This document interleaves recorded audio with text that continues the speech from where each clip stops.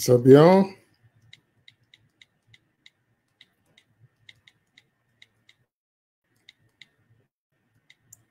I am just letting the message group know that I'm live. Give everybody a chance to come on.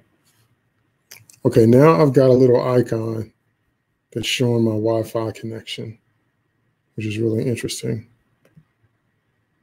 So hopefully that gets stronger because it's looking like it's low bars.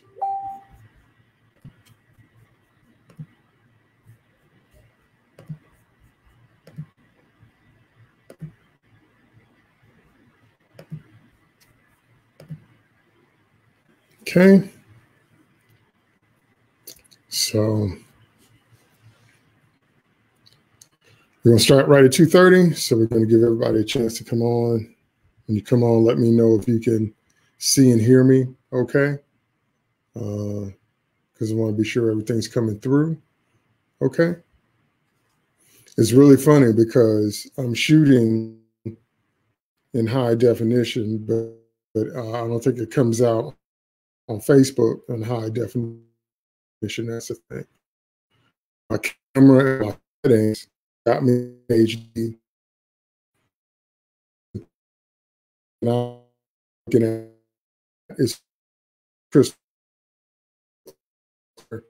But when I get it, it's not. So now see it just.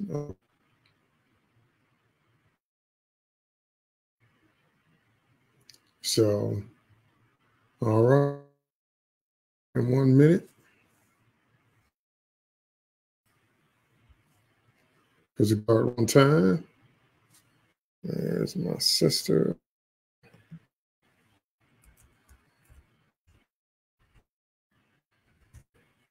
And then we're going. So I just want to thank all of you that watch me live every week. Thank you for all of you that share the broadcast as many places as you can. And so we're just going to keep on moving forward.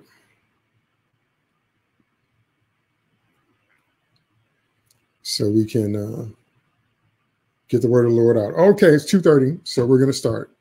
Again, if you can see me and hear me, okay, let me know. If you can't see me or hear me, okay, then please let me know. Okay? If you can't see me or hear me, okay, please let me know in the chat, in the comments. Okay? Our Father, in the name of Jesus, we thank you for this day. We thank you for this time. We thank you for your prophetic word. We thank you for sending the Holy Ghost back to us, Jesus, so we wouldn't be orphans, because we don't have any connection to you, Lord, without the Holy Ghost. We don't even know who you are. We wouldn't even have our eyes opened if it weren't for the Holy Ghost. So we thank you, Spirit of God, for being among us, in us, and dwelling us, sealing us and enlightening us. And we thank you, Jesus, for sending the Holy Ghost back. And we thank you, Father, for sending Jesus. And we just give you honor. We give you glory. And before we ask you anything, we just want to take a moment to praise you for what you've already done. And thank you. And right now, oh God, please fill me with the Holy Ghost. Please forgive me any sin. Move that out the way. I must decrease so you can increase. Please speak through me, oh God, because it's your word that has life. It's your word that makes a difference. So let be said everything that you want to be said, not my will, but thine be done, so that you can be glorified in all things, so that the believers can be edified, so that hell could be terrified, and so that unbelievers can be challenged to believe in you and to turn from their way and turn to you. And I thank you for it, and I believe you for it in Jesus' name. Amen. All right. All right. Lisa says she can hear me just fine. Great. Okay. Today's live prophetic word is ancestor. Put that on the screen. Today's live prophetic word is ancestor. What's an ancestor? An ancestor is someone that has lived before you.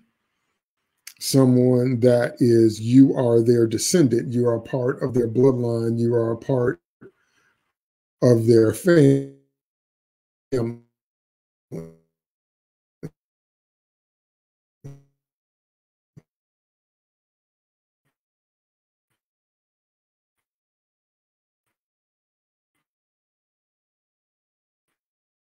Okay, and that's the one that from go to the scripture. There we go. I'm back. Shenanigans, always stuff happening. We're going to go to the scriptures and we're going to see what the Holy Ghost has to say to us today. We're going to read Deuteronomy 6 and 10. Deuteronomy 6 and 10. Genesis, Exodus, Leviticus, Numbers, Deuteronomy. Deuteronomy is the 5th book in the Bible, starting from the top. It's the 5th book of the Old Testament. It's the 5th book of Moses. The Hebrew people call that the Torah. Gentiles call that the Pentateuch, 5 books. Deuteronomy is the 5th book. And it's kind of Moses' farewell to the Hebrews, okay? So we're going to be reading out of, yeah, I saw that. I had a quick fade out. I don't know where that came from. But we want this thing to stay connected for the whole thing. All right. So we're going to read out of Deuteronomy 6 and 10. Here goes. And when the Lord your God brings you into the land he swore to your fathers, to Abraham, Isaac, and Jacob, that he would give you, a land with great and splendid cities that you did not build. That's the Bring and Study Bible. New Living Translation. The Lord your God will soon bring you into the land he swore to give you when he made a vow to your ancestors, Abraham, Isaac, and Jacob. It is a land with large, prosperous cities that you did not build. King James. And it shall be when the Lord thy God shall have brought thee into the land which he sware unto thy fathers, to Abraham, to Isaac, and to Jacob, to give thee great and goodly cities which thou buildest not. Okay, we're going to look at a couple other verses, but I want to look at that in detail at first. And it says, and when the Lord your God, the Lord your God, the Lord your God is talking about believers, believers in the God of heaven. On the Old Testament, that was Jehovah, that was Yahweh, that was the God of Abraham, Isaac, and Jacob. But even under the Old Covenant, Gentiles could be grafted in if they believed in the God of the Hebrews. Under the New Testament, God revealed himself through Jesus Christ and said, whosoever believes shall not perish but have everlasting life. God opened up the kingdom to everyone. The kingdom was always open to everyone, but he started it with the Hebrew people first. But with the revelation of Christ, it was whosoever believed. Okay, so we understand in the New Testament that our connection to heaven is Jesus. Everything that we're connected to that is divine is because of Jesus. Okay, so when the Lord your God, why is that important? I'll tell you why that's important. Because do you have a personal relationship? Do you have a personal relationship with God? Or do you have a mom and them went to this church, or mom and them said this, or blah, blah, blah, blah, and you've got that kind of relationship? Because that's not personal. That's a God that you heard of. Okay, and that's not what I'm talking about. And that's not what the scripture says. Okay, the scripture is talking about the Lord your God. Is it personal? Then it goes on to say, when the Lord your God brings you into the land he swore to your fathers. Now, wait just a minute. So let me deal with something that has been a part of African-American culture for a very long time. I don't know if younger people now still believe it or think that way. I don't know if they think that way or believe it or not. But when I was a kid, they used to talk about Canaan and the promised land synonymously with heaven. That's because many of the songs written during slavery were looking up to see a brighter day. And they were talking about the day when they got released from this life and went into the glory realm. That's not what the scripture is talking about. That's where we get it from in African-American culture, from slavery. But that's not actually what the Bible is talking about. The Bible is talking about a land in this life that God is trying to bring you into. A land of abundance, a land of more than enough, a land of purpose, where you're doing what you were born to do, a land of plentiful resources, a land where there are giants on it, but you conquer them through him and through faith, through obedience to what he tells you to do. That's talking about now in this life. I'm amazed to this day how many Christians argue about that. How many Christians think that this life is all about, suffering and a whole bunch of stuff. Yeah, you're going to suffer because we live in an evil world, but you're supposed to overcome. That's what the Lord said. In this world, you shall have trials and tribulations, but be good here. I have overcome the world. Okay, the straight out the Lord's mouth. See, so you're supposed to come into a place where you have more than enough. You're supposed to come into a place where you're living your purpose. You're supposed to come into a place where you are the aggressor. You are slaying giants and getting them off your land. You're supposed to come to that point in your life. And that's what God promised your father. You're going to say stuck. That's why you've heard me do many prophetic teachings on letting the old man go, letting the old man die, letting the old life go, because you're going to come into situations where you're going to need to move forward, and you can't do that if you're hanging on to the old life. And Christians just never make that transition. They spend the rest of their lives mistakes made in their past, and that's not what the Lord is. Why his death was so brutal, so they could punishment for you. You no longer had to carry them. That's why he carried them for you. Okay, so to make this even more personal, see, there are some promises in your family. That's why you're supposed to know who and what you come from. There are some things God promised your mother, your father, your other on sides, your grandfather on both sides, your great grands on both sides. There's some things that God promised them. Sometimes in their generation, they realize them, and sometimes don't. What that means that God has at least promised the family, then you're supposed that brings that into your family.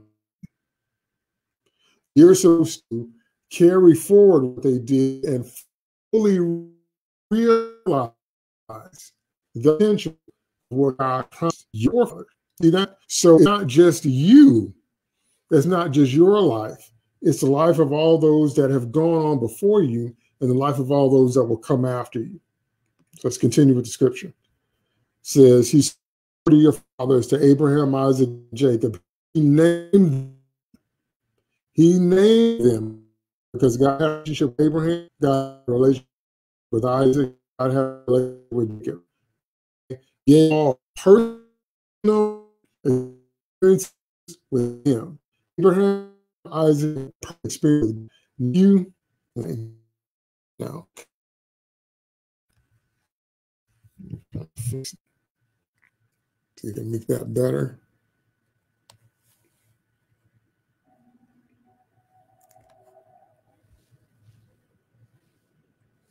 Okay. Let me know if that's better. So you have a personal relationship with God, and they had a personal relationship with God, and they had promises.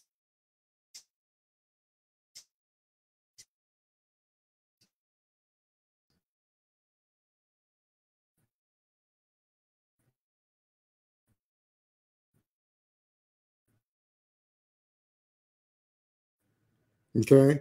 Promise out one way or the other. Okay. So it seems like every time I come on, there's some internet stuff. Anyway, so you're supposed to move forward with those promises that your foreparents got. And you're supposed to realize them, and you're supposed to pass them on to your children. But the scripture names the patriarchs by name. So if you come from a godly family, somebody had any kind of relationship with Jesus at all, the Lord knows them by name. By name. Okay? Because remember, I keep telling you this is personal. That's a land with great and splendid cities that you did not build. So there's some resources, there's some blessings, there's some stuff out there that you're gonna inherit. Some stuff you're gonna get that you didn't build, because there's gonna be some giants on it that you're gonna slay, that you're gonna move out of your way. Okay?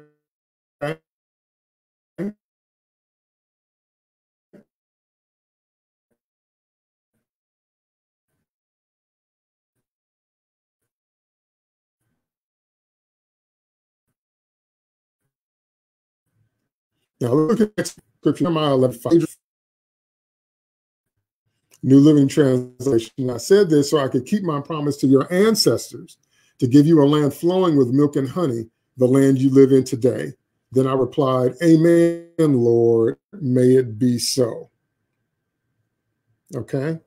King James Bible, that I may perform the oath which I have sworn to your fathers to give them a land flowing with milk and honey as it is this day. Then answered I and said, so be it, O Lord. Okay.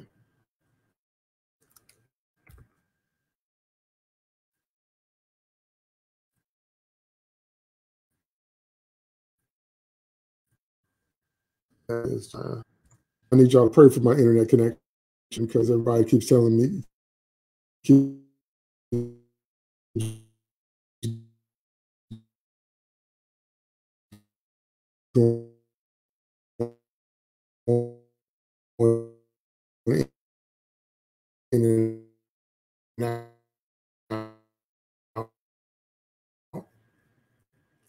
I'm trying to, yeah, connections in and out.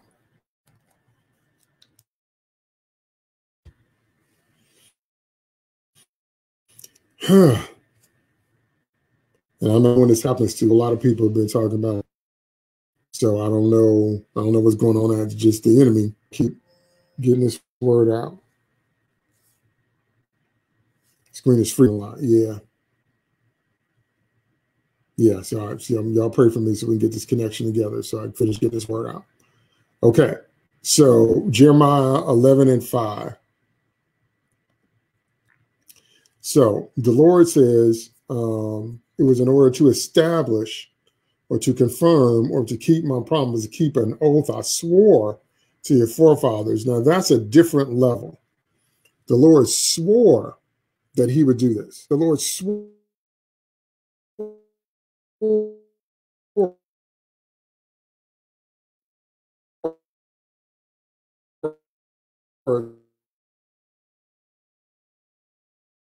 that he would do this. The Lord swore that he would do this. Don't you understand?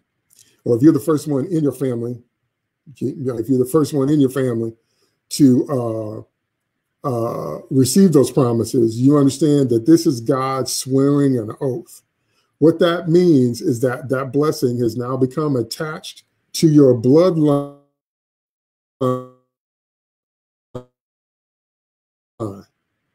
It has now become attached, realize it.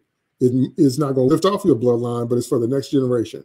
Why would you miss your destiny? Why would you miss your generation? Why would you miss the things that you need to do? Okay? Because God put it on your family. So you know what that means? I'm going to tell you what that means. I'm going to tell you how we're supposed to apply that today. It means you're supposed to have the mentality of a blessed person. You're supposed to have the mentality of knowing that you are carrying a blessing and that you yourself are a blessing and that everything that you do is blessed. Why do you think the devil works so hard to mess up our self-esteem? Because the devil wants you to feel bad about yourself. Because the devil wants you to think bad about you. To not ask who it is that you are and what it is that you're carrying. That happened to a lot of people in the Bible. That happened to Jacob. You hear me say that all the time, that Jacob did not get who he was. Moses did not get who he was way later in the game. He was 80 years old. Everything that Moses did that famous for, except the Egyptian. Everything that Moses did famous for happened between the ages of 80 and 120. So I stopped by to tell you, even if you feel that you're older now, it's not too late. It's not too late to pick up your mantle. It's not too late to pick up your family's promises. It's not too late to pick up the blessing that's on your bloodline. But if your relatives are still alive, you can ask them what their dreams were and what they were supposed to do, what they may or may not have gotten to. I'll give you a personal example. One of the things my father told me when I was still very young, when my dad was alive, was that one of the things he always wanted to do that he regretted not doing was he wanted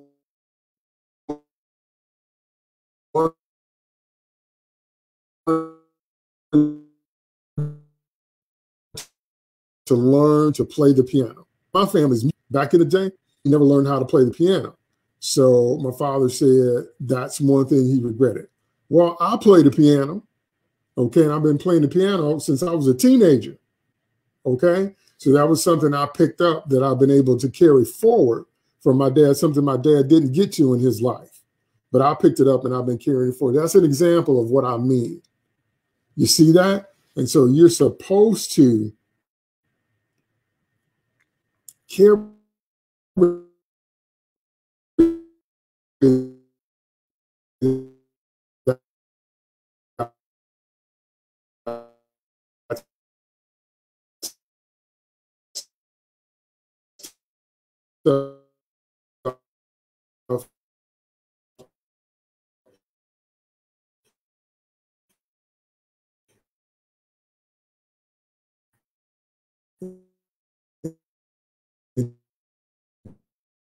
to the next generation.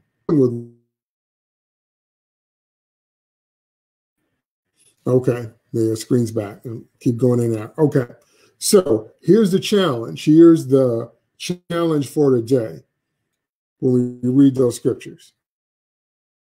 All right, let me read one more scripture and I'll give you the mantle because I got another scripture. Last scripture I want to read is 2 Kings 2, 13 through 14. 2 Kings 2, 13 through 14. Elisha picked up Elijah's cloak that had fallen from him and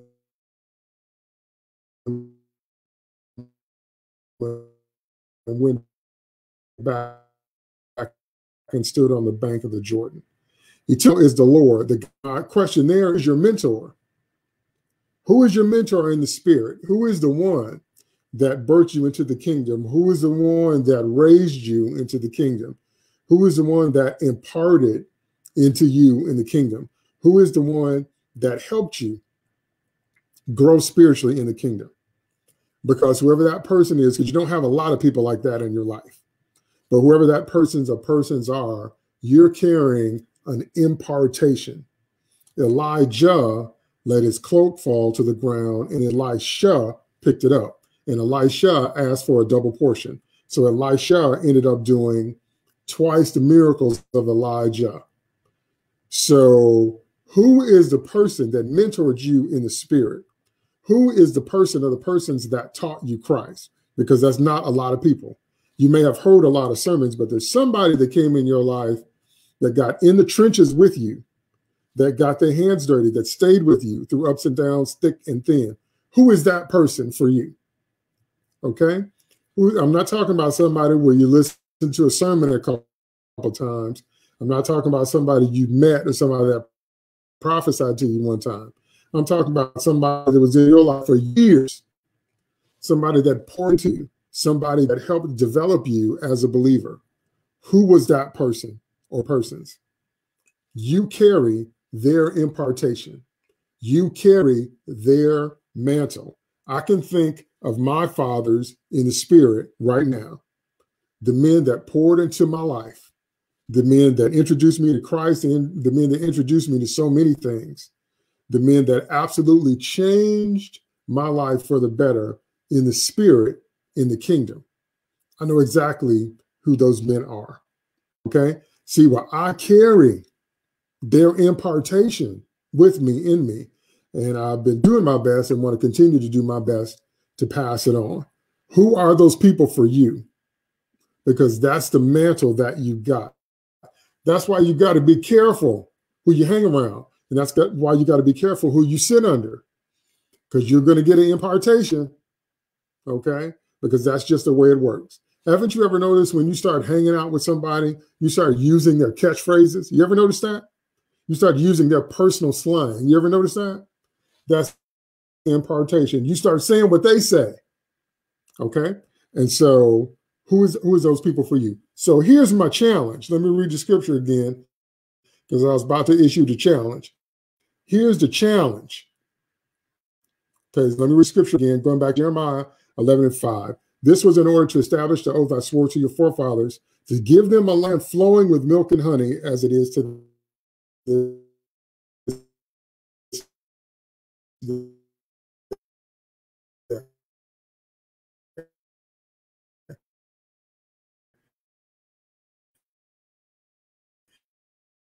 Here's my challenge. Milk and honey. Our purpose. Are we walking in the resources we need? Are we walking in the relationships that we need?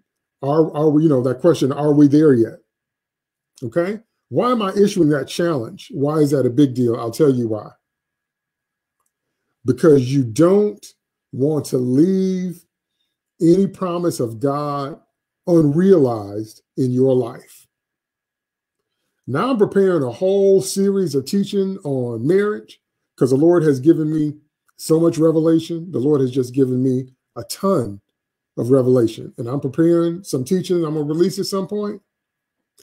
But let me just throw this little bit out. Don't you know that the first promise in the Bible is that you don't have to be married to the wrong person? I'm going to say that one more time. The first promise in the entire Bible is that you don't have to be married to the wrong person. Did you know that? Why do you think you keep hearing me say that all that stuff we were doing in our religious institutions, God clearly wasn't pleased with because he tore it down? He took his mighty hand in 2020 and he smote the globe. He smote the planet, and all that religious stuff that we were doing, the Lord tore it down. You know why? Because how much of that were we pursuing what the Bible actually says? And how much of that were we pursuing religious traditions and traditions of men and things that people think are important?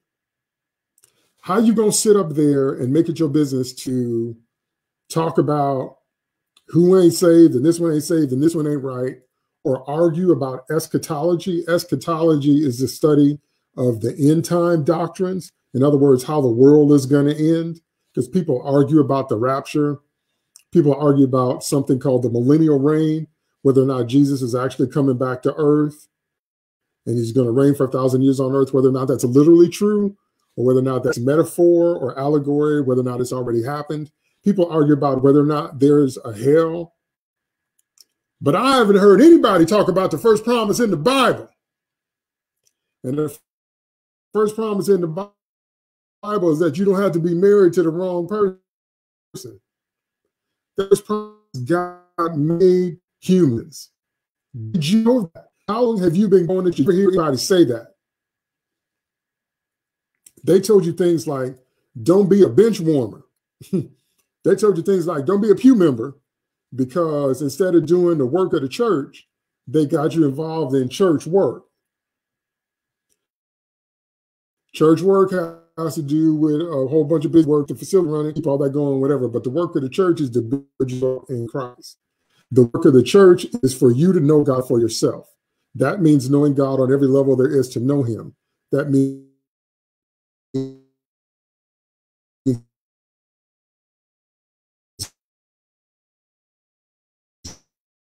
knowing his written word, the Bible, fresh word. Because the prophetic word will always, line up with Jesus. The Bible is a written word. Jesus' prophetic word is not going to contradict them other two. And if you went to church before for 2, 5, 10, 20, 30, 40, 50, 60 years, if you've been going to church since you were a child, how many times did you hear somebody say that the first promise in the Bible was that you don't have to be married to the wrong person?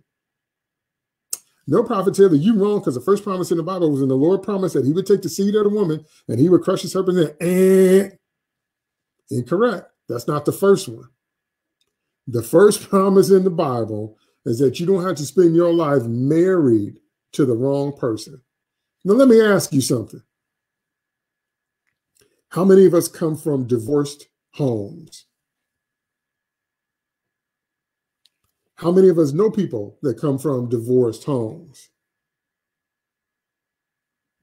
How many of us have had to struggle in our upbringing because our father wasn't there, or our mom wasn't there, or maybe we didn't know our mom, or maybe we didn't know our dad, or maybe they died early, or maybe they just didn't want to have anything to do with us.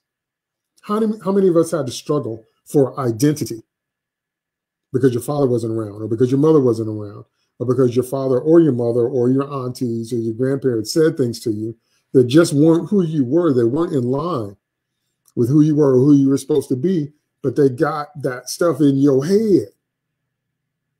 And then you had to spend some years getting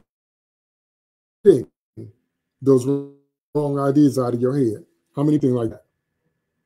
And the Lord says in Malachi that he wants the hearts of the fathers to turn towards their children, and he wants the hearts of the children to turn towards their fathers, lest he come and smite the earth with a curse. What happened in 2020? Earth got smitten with a curse. That means that God was not pleased with the relationship between fathers and children and fathers, just like he said. So don't you think it makes more sense if God said something is first, to put first what God put first? And I'm going to ask you one more time. In all your years of going to church, how many times did you hear somebody say that the first promise in the Bible is that you don't have to be married to the wrong person? I know some of y'all out there, I know some of y'all don't go and watch on the replay, and I know however many people watch this broadcast, I know you squirming when I say that. And the reason you squirming when I say that is because some of y'all are very much with the wrong person. Some of y'all don't have a relationship and you want one, and you're wondering how to get one, or you're wondering how did I miss? And some of y'all are very much with the wrong person. So how can you say that you're getting in your personal promised land if your core relationship with your spouse, if that ain't what it's supposed to be? Your first relationship is your relationship with God. Your second relationship is your relationship with yourself. But if you get married, you have become one flesh with somebody else. So don't we think that relationship is supposed to be right? Isn't that a part of promised land living? Isn't that a part of abundance? It's not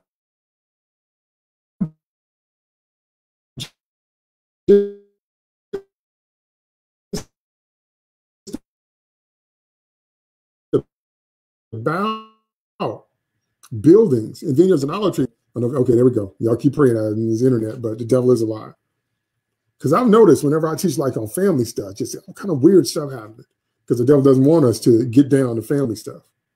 You see that? That's the first promise in the Bible. And another thing I'll throw out to you, I'll say this.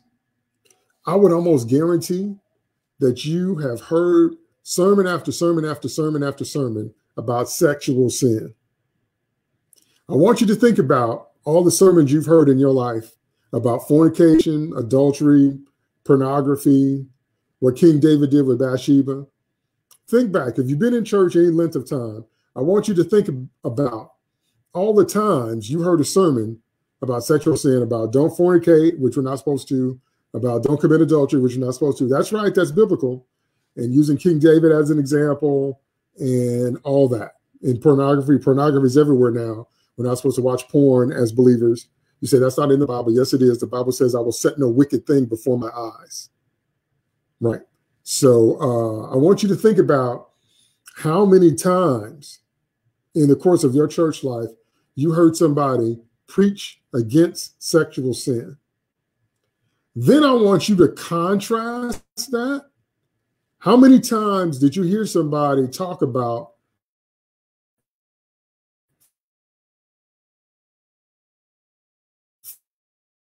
finding the right? Think about how many sermons you've heard talking about the evils of sexual sin, which is right, because sexual sin is wrong. I want you to think about how many sermons you've heard preaching against sexual sin. And then I want you to think about how many sermons you've heard preaching for finding the right person and having a healthy sex life inside of your marriage. So if you're a Christian and you're living holy and you're living celibate, but you have a desire to be married, you have desire, you have natural desire to have sex, you have a desire to have a celibate, that can get really frustrating. I want you to think about how many times you've heard somebody talk about what you shouldn't do, how you shouldn't be fornicating, which is right. You shouldn't be living in adultery, which is absolutely right. You should not be going with another man, husband or wife, or you should not be cheating on your spouse. How many times you heard them talk about that? How many times you heard them talk about how you shouldn't watch porn, which you shouldn't? All that's correct. But I want you to think about the number of times you heard a message like that versus the number of times you heard somebody talk about how to find the right person, how to get married and stay married, how to find somebody to be with, how to have a healthy sex life inside of your marriage, instead of living a frustrated life as a Christian where you're doing what you're supposed to do, you're living holy and celibate, you're just frustrated because you have a natural desire to have sex with someone. How many times, I want you to compare and contrast. Remember them old math problems in school that we hated? Well, not everybody hated them, but I never liked math. But anyway, think about it. Think about it. The first promise in the Bible is that you don't have to be married to the wrong person. How many of y'all knew that? How many years you been going to church? This is what I'm trying to tell you. This is what I'm trying to tell you. If we're going to take the promised land, it's not just money, that's a part of it. It's not just property and buildings and land, that's definitely a part of it. It's not just health and healing, that's a part of it. But what we want to do is we want to take the whole thing. And I have discovered that we have built up a whole lot of doctrine, which is not incorrect, but we have not put first things first. There's a reason we have a numerical system. There's a reason there's such a thing as numbers, because numbers always have to do with order, some kind of order, as well as math, different type of math configurations. But when we want to order something, we use some type of numbering. We put things in order. And when God tells us about his kingdom, he said to seek it first. When they asked the Lord, what is the greatest commandment? He said the first commandment, greatest commandment, is to love the Lord your God with all your heart, soul, mind, and strength. This is the first and great commandment. And I just talked to you about the first promise in the Bible. I'm going to challenge you again. How many years did you go to church and hear about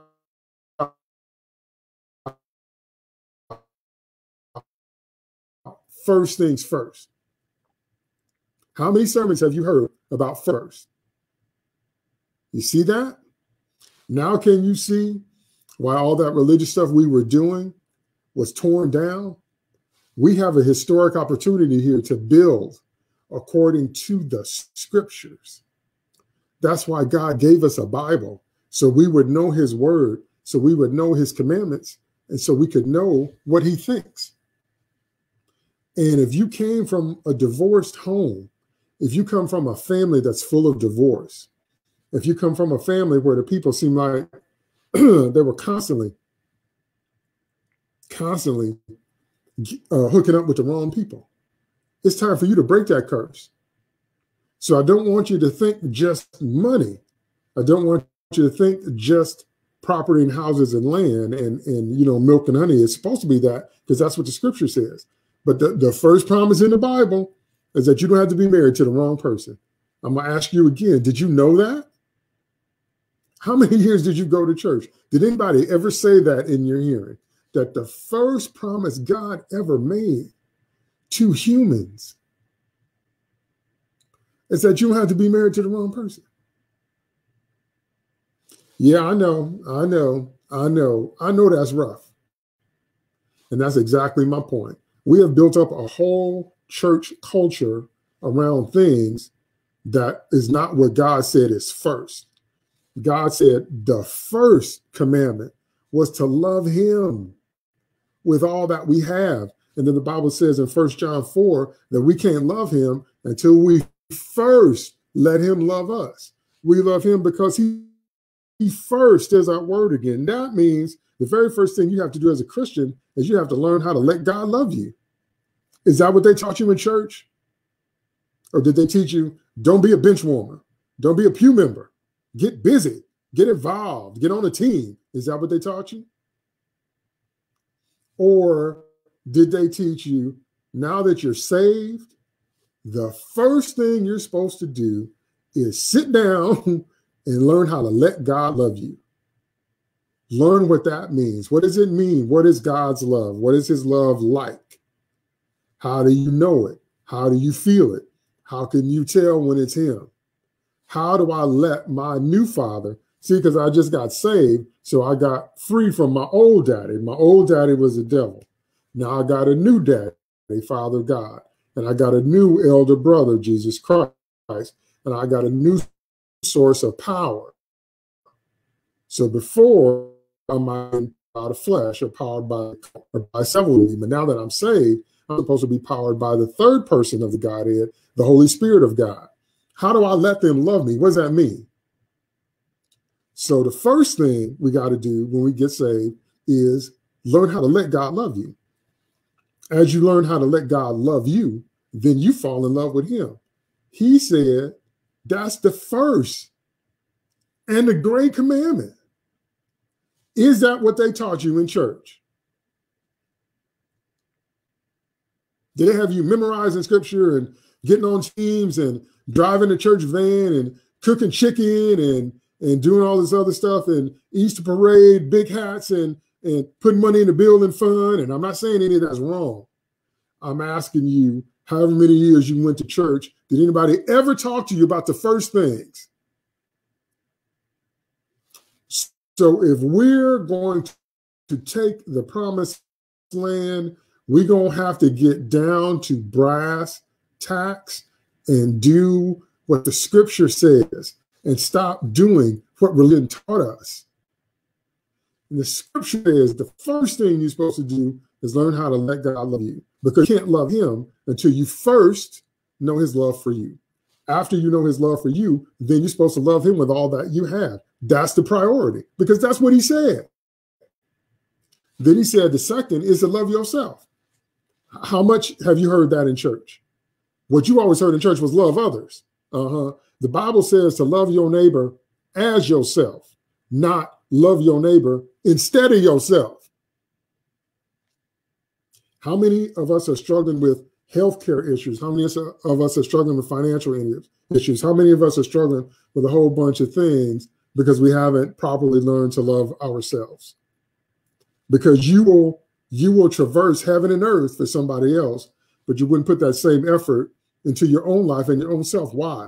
Do you think other people are more important than you? They're not more important. They're not less important. They're as important, but you're important too.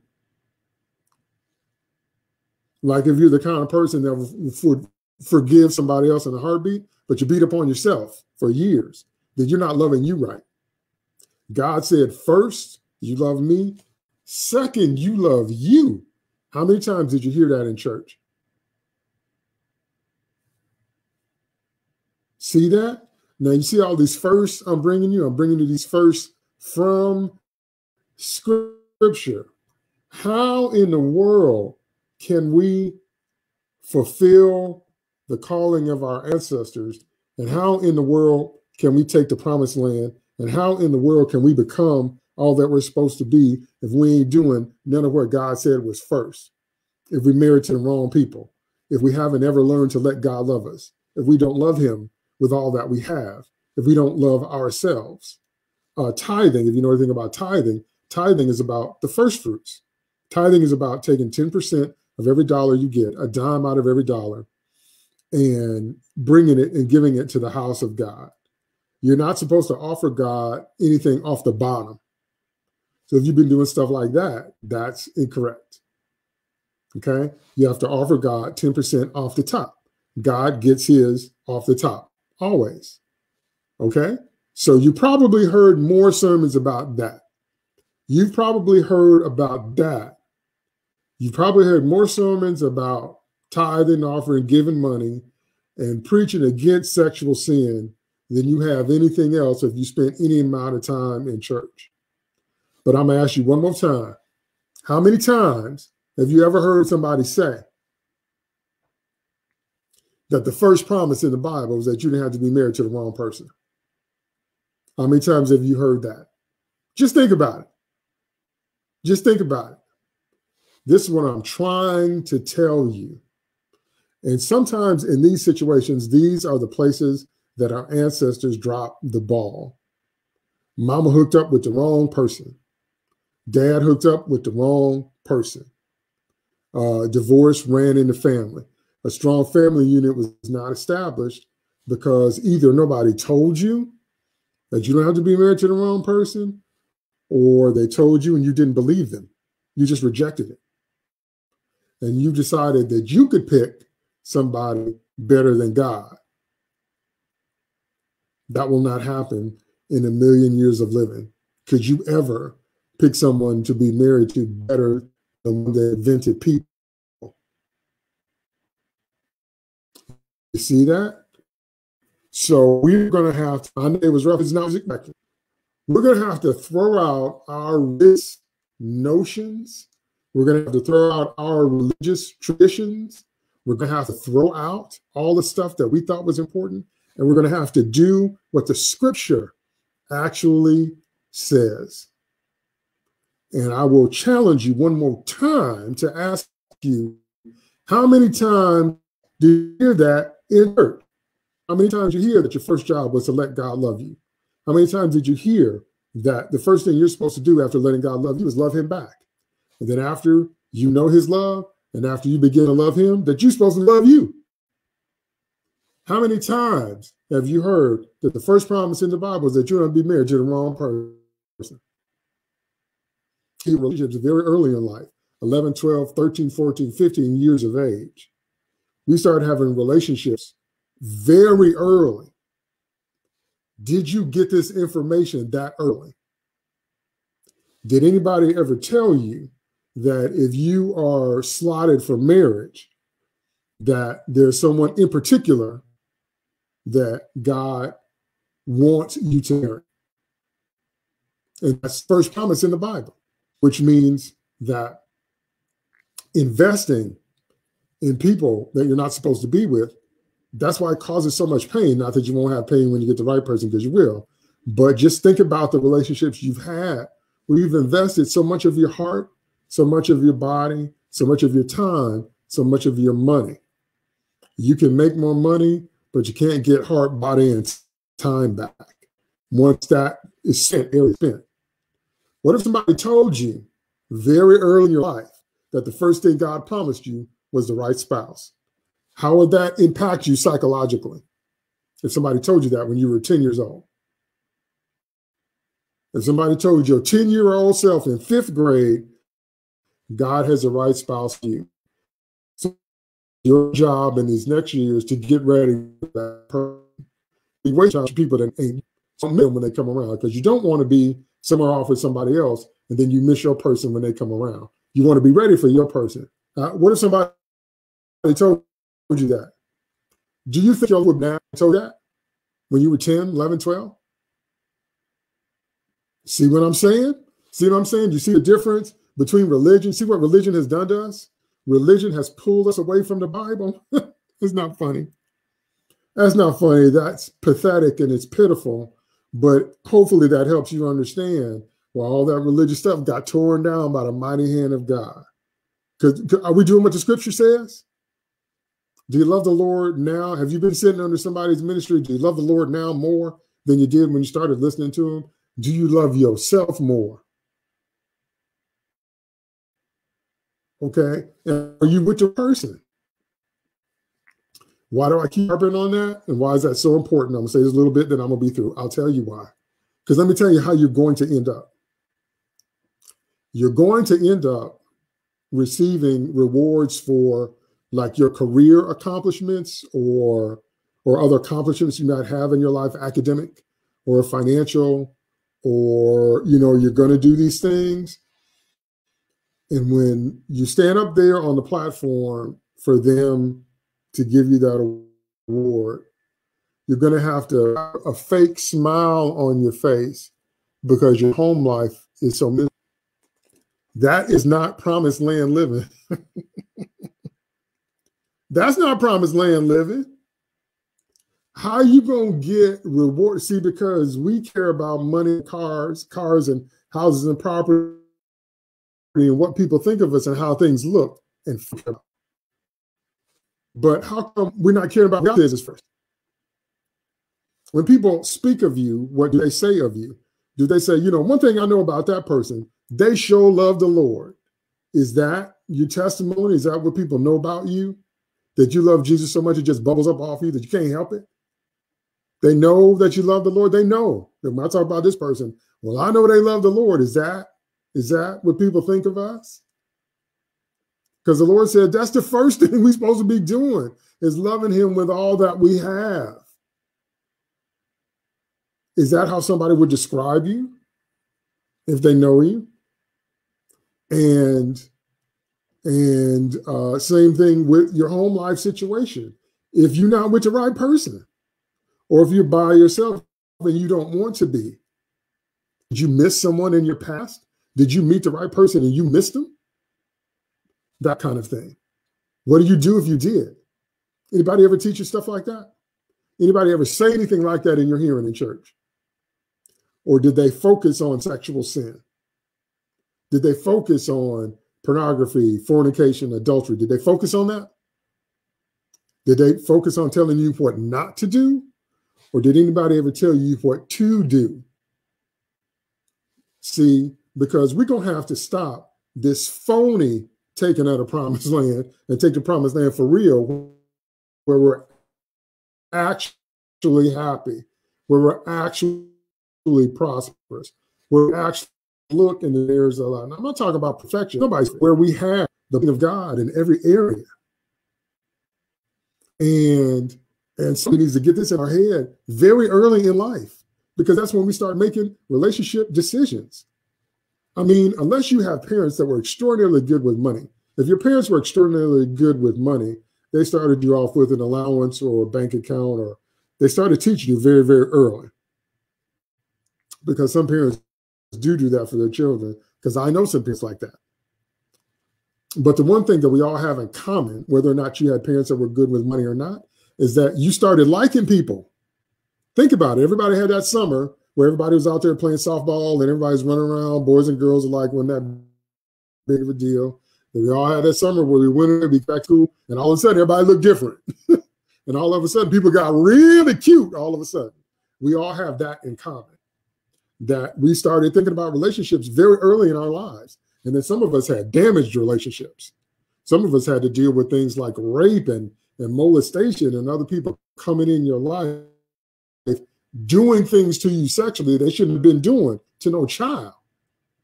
For some of us, that was our introduction to relationships and sexuality. That kind of stuff can scar you for life, and you need healing. All this stuff happened in life. Whether or not they taught you about money, we all started liking people. Okay, so did anybody in church ever teach you the first promise in the Bible? I'm going to ask you that yet one more time. See, so that's why we got to put the religion down. We got to put the traditions down, because I'm not talking about other people. I'm not one to argue about who's saved and who's not, because scripture there, found the Lord and is sure, having seen the Lord knows it is. Don't tell me that Jesus is none business anyway. I need to be sure I'm living right. I need to work on my own soul salvation. So I'm too worried about who really. I never have understood that, but I'm not talking about anybody. I'm talking me. That's not a priority for me. I don't understand it. I've never understood it. I don't even understand. I don't get it. Somebody don't have to be saved for you. Have you ever read the Bible? Moses was a murderer. David was an adulterer. Solomon was a massive fornicator. So was Samson. Samuel was a national prophet, but he didn't raise his sons to fear God. Elisha was a mighty man of miracles, but he had an attitude. Elisha seriously was sarcastic and had an attitude. Peter was impulsive, the cussing fishermen, on and on and on. These were real people. Sarah, Abraham's wife, was controlling. Job's wife, when the chips got down, said, you ought to curse God and die. I mean, these are real people. These are not super saints. These are not super people. These are real people with real lives. Have you read the Bible? So all this phony kind of stuff is stuff we're going to have to throw out. And we're going to have to start getting down. Take the screen. Okay. If we're going to correct the mistakes of our ancestors, and if we're going to inherit our ancestors, and we're going to establish and grow that didn't grow, the only way to do that is get down to what the scripture actually says and throw away all of our religious traditions. There is no other way. The only way to succeed is to do what God said, the way God said, when God said do it. There is no other way for maximum success. You got to do what the Lord said. You got to do it when the Lord says do it. And you got to do how God say do it. There is no other way. And so I don't care how radical I sound, I will stand by my black prophetic self. That's right. I said I'll stand by my black prophetic self, and I will stand on the word of God by myself. Because the first promise in the Bible is that you don't have to be married to the wrong person. So how are we going to spend all of our time talking about cars and houses and money and airplanes and being famous and blowing all this kind of stuff, but we don't talk about getting the first thing got talked about right? Our relationship with him, our relationship with ourselves, our relationship with our spouses. How are we just going to skip over all that? See, you're going to be standing somewhere getting an award with a phony smile on your face because you ain't really happy. Because you don't really love the Lord and you don't really love yourself, and you might be with the wrong person. All that's in the Bible. You just ain't heard it in church. Okay? And that's how we're going to get the mantle of our ancestors right. That's how we're going to correct the stuff that they missed. That's how we're going to move forward and actually take the life that God wants us to have. Every area, not just some areas. That's why I don't argue with people about healing, because healing is in the scripture. I don't care what you say. I've been divinely healed. My son's been divinely healed. Too many people I know. I've seen it since I was a child. God heals. God heals through medicine. God heals through food. God heals through faith, Holy Ghost. But healing, your body is built for healing. You got white blood cells that are designed to fight off disease and antibiotics, anything in your bloodstream that doesn't blow it off. So God built healing into your blood. How you gonna say healing ain't real? That's why I don't listen to crazy people. Healing's in the script, healing life. That's why I don't care what people say. I will stand by my black prophetic on the scripture. I don't care who don't like it. So if we're going to take the promised land and fix the mistakes of our ancestors, we're going to have to get down to what the word say. And we're going to have to stop doing what we think. We're going to have to stop doing tradition. We're going to have to stop that. That's the only way. All right. Amen and amen. That's the live prophetic word. Okay, wait. Prophetic word coming from the Holy Ghost. For behold, my people, it is time for you to listen to me. I want you to develop your personal relationship with me. I want you to know my voice. I want you to know my word. For that is my desire, as I've spoken in the scripture, that all of you know me from the least to the greatest. For I am indeed the Lord your God. I want to love you intimately. I want you to know me intimately. And I want to share the victory I died to give you on every level of your life. It says, Spirit of the living God. Amen and amen. Wow. Hear that? The Holy Ghost said every level. The Holy Ghost said intimate relationship with Christ. You hear that? Okay. If you got a prayer request, put it on the screen. If anything you want me to pray for.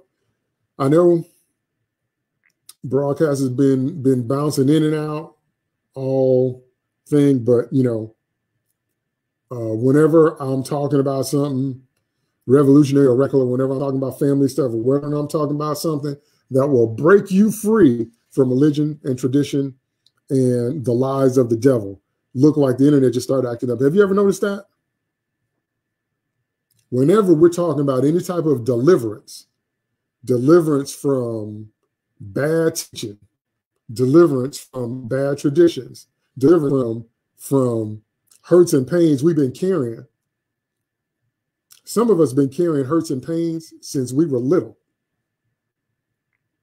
And that's why you've never been able to get your relationships right. You got hurt when you were a child, and you've been looking for somebody to fix that. That's not what romantic relationships do. Romantic relationships don't fix what's wrong with you. If you want somebody to fix what's wrong with you, you have to go to Jesus. Jesus invented you. Jesus knit you together in your mother's womb. Jesus died for you. Jesus redeemed you. And then Jesus sent back the Holy Spirit to indwell you. So you actually have to go to the manufacturer if you want to be fixed. You can't do that in a romantic relationship. That's not what they're for. Now, can you think about right now? Think about how much time in your life you wasted trying to have a romantic relationship that you thought was going to fix you. It didn't work out, did it? That only comes from Christ. You see why we have to go in order? You see why we have to do things first? See why we have to throw out all the religion and tradition and do what the scripture actually say? Can you see it? Think about the years you could have saved if you had known. If you had known to stop wasting your time trying to find somebody to fix you and turn to Jesus, the one that built you. See that? All right. That's it for this week. Praise God. Amen. For those of you, if you came on late, go back to the beginning and watch this from the beginning. Those of you that are watching the replay, watch it all the way through. I know there's dropouts. I know there's brownouts and blackouts, but they're telling me the audio still came through, so you can still hear it. So hear the word of God and believe, because we have an opportunity. We have an opportunity. All the old religious stuff has been torn down. Okay, we have nothing new according to the scripture. All right. Amen. God bless. This is, okay, we got one. So next week, Sunday is the last day in February. Next Sunday is actually the 28th. So I will be back next Sunday, 2:30 p.m. Central Standard Time. And y'all pray about my internet. I need to get some new internet going so it can be more stable. So y'all pray about that for me. If you want to bless me, please. That's what I'm going to tell you. There is a break on Sunny. I don't know if you're say I want to the story breaking the line that Cash App was allegedly stealing money. So I want you to look that up. That's why I'm so glad I switched to Zelle. Because if we're using these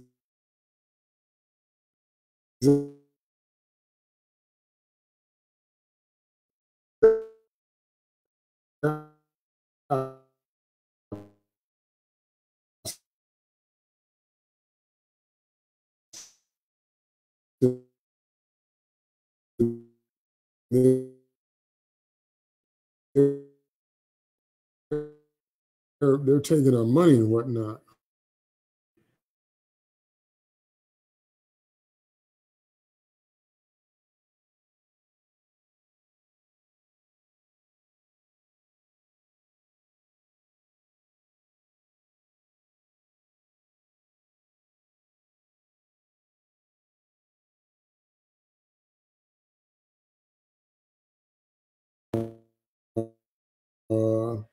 God bless.